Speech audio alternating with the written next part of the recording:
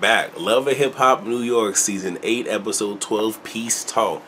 Pick up where we left off at Carl's event. Snoop tells Sophia, go get your man. Sophia apologized to Jacquay and says, Sophia apologized to Jacquay. Jacquay says they will never be cool. Cayenne asks Jacquay, wasn't her name, Sophia the Thotty? Sophia says, I wasn't a thot in a relationship. Cayenne says to her, I'm not talking to you, I'm talking to him. And Sophia rolls her eyes. Now, during the, I think it's like, go check yourself, whatever, we clearly, distinctly hear Sophia call Cayenne a bitch. And even at the start of the very next episode, they play that in what happened before, but they didn't play it in this actual episode. And let Cayenne tell it was her being called a bitch that sent her into a rage. And hey, she tried to push the table and all this other shit and really tried to fuck to get at her. We got Juju, Remy, Jonathan, and Yandy. Juju talks about getting her master's. I think she was in the process of getting it, but I think she got it now, so congrats to Juju. She wants Jonathan to do her makeup. I forget for what. I forget exactly for the play. She wants him to do the makeup for the play. That's what it was. Yandy invites them to St. Martin. She wants to invite the young ladies, but pretty much says that they need to pretty much mediate and have a sit down. Rich and Mariah, she apologizes to Rich about the whole Cisco situation, saying that she was mad at the fact that he was dating Momo, which ain't everybody hating on Momo, but y'all know I fucks with it. Momo is Moniece, but y'all know I fucks with Moniece or whatever. And she says she was sorry. She brings up his artist and the beef, and she wants him to talk to his artist. And he says he will, but he wants the good. Fucking Rich. Let me see. Jonathan and Jasmine, which is his sister, he talks about gay conversion therapy. Apparently he was locked into a room, injected with hormones, was even given shock therapy. He hasn't talked to his mother. She feels that they need to sit there and talk about it. So we got Remy, Bianca, and Mariah. Pretty much Remy wants them to do a sit down. Bree is doing a video with Trina. Rich tells her that she needs to stop fighting. She needs to work on her music. And pretty much is talking to her like a dad, pretty much let her know, just like, if you sitting here fucking up the money, then you're fucking up opportunities for you, which means you fucking up opportunities for me, you fucking up my money, we can't fucking have that. So then we have Cayenne, Jacquay, and Mariah. And she's in the studio, like what she was working on was like fucking dope. It was like live band, everything, like the shit was cool. And she kind of opens up and talk about she was jumped a while back. She cries and she is upset that she allowed herself to fall back. But my thing is, like, I mean, shit, if you got jumped, then your jaw got all fucked up. Mind you, Cayenne is fucking gorgeous and everything else, but it's just like, if that is sitting right here, why would you put yourself in a situation where that can happen again? You know what I'm saying? And so it was one of those places, like, those tears really kind of didn't move me. But, hey, I still like Cayenne. I like a crazy ass. So we got Rich. He tells his diabetes story to a group. And Self, Rich, Bree, and Yandy, they all talk about having a sit down. Now, before I get into this next part, I want to sit here, again, put a little bit of myself out there. So, if y'all been on this channel, y'all know that I talked about myself, the whole suicide thing, back when I was 10. And for those of you who don't know, just kind of, I guess, bring you guys up to speed. When I was, 8? Yeah, I was 8. Within like 3 months, and it was towards the latter part of the year, on my mother's side of the family, I lost my only uncle and one of her sisters, my aunt. And it kind of sucked because my first cousin, that was his mother that he lost.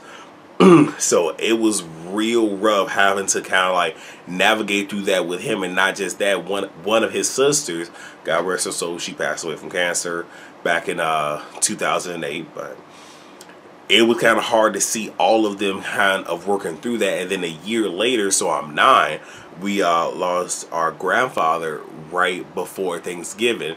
And then a month later, several days after Christmas, we lose our grandmother. So now we have lost the pillars of the family. And it was at that point that, you know, everybody was in their own feelings. The family began to break apart. And I was closer to my grandmother at the time than I was my mother. So I felt like, damn, I literally just lost my mom. Because that's how I looked at my grandmother. Even though my mother was there. I don't want anybody to misconstrue that. But I just had a better relationship with my grandmother than I did my mother. And because everybody was so concerned about, oh, I lost my grandmother, I lost my grandfather, and didn't even think about, okay, well, I'm 10. So I was 9 when my grandfather passed away, 10 when my grandmother passed away. So, like, I have vivid memories. Like, I was under my grandparents for years. None of them even cared. And, you know, even up before those 4 died, there was other deaths. So it was one of those ways, like, that spirit was always on me. So I was in a massive depression for 3 good years, where at any moment I would sit and look at something and be like, damn, maybe I should, you know. But I never did. And no one in my family knew. My mother did not find out until, let me see, I left Korea in 15. My mother didn't find out until 2014. And all this shit happened in 1997, like when everything sparked for me. So December 1997, my mother didn't find out until 2014. My eldest brother and one of his first cousins, they didn't find out until 2016. And it was shortly after that, some of the rest of my family found out shortly thereafter that I was suicidal way back when. And it was something where it's just like, to some people it's just like, why would you wait so long? But that is one of those things where it's like, of course, black community, mental illness, things of that nature you don't talk about. And that was a very sore spot for me, because it's like, I didn't know opening up how it would be received. All I'm going to say is my mother received it well, brother not so much. But another story for another day. And that's going to be down the line, because there was a whole lot of shit tied in with that. So I did watch some reviews, and I know I've heard some people say, you know, they probably already had this talk, and why would he wait so long? But just like you can't tell somebody when to get over it, like when to get the fuck over some shit, you can't tell somebody when they need to sit here and talk about things that have happened to them in their lives. All in due time. And sometimes it's the person that went through it is probably waiting for that other person to probably, you know, mature a little bit more so they can better receive the information. So Jonathan, his mother, his sister, you know, he's going into explicit detail about the conversion, and his mother sent him to the Dominican Republic for this conversion because he was getting bullied. So she felt that in doing this, this would stop the bullying, but not necessarily understanding, you know, the effects that it would have on him. And as he's explaining, she's like, no, stop. It you know, it's hurting me.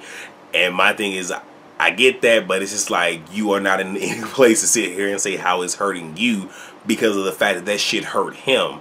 And like the fact that he was being, like, he was isolated, locked in a room, being injected with hormone shock therapy, where it's just like, you don't know the feeling. He even said that he called, I think his mom called him, and she was pretty much just saying, you know, hold on. And because that's, you know, the mother, the caregiver, you know, he just went along with it. So, I mean, as much as I don't like Jonathan on this fucking show, that really, like, that did something to me. Like, man, that shit was deep. So the sit down happens. All the girls gotta put their shoes in the bin. Bree says that, you know, she's not a fighter, and says, you know, I don't even know what the fuck I just wrote that. Like, I wrote, okay, whatever. But she says she's not a fighter, and if I was fucking Dream Doll, I probably would look at her like, oh, so you're not a fighter, but you someone got me involved in the fuck shit. But whatever. Remy says, you know, oh no, I'm sorry, and she says that she kind of like puts what she's feeling into her music, the disses and everything else. Now Remy's just like, you can't think there are not repercussions. You can't put that shit in music and don't think it's not gonna come back on you. Promoters are not going to want to sign you for shit like that. Bree says I'm on her breath, but they booked me. Yeah, this is like Bianca, and Bree calls her a thigh, and some other shit. Bianca done had enough and pretty much tried to charge and get at that ass, but she wasn't able to. Chaos breaks out, and it's gonna pick up on the next episode. So I will see you guys for Love and Hip Hop Miami, which is coming up in like 10 seconds.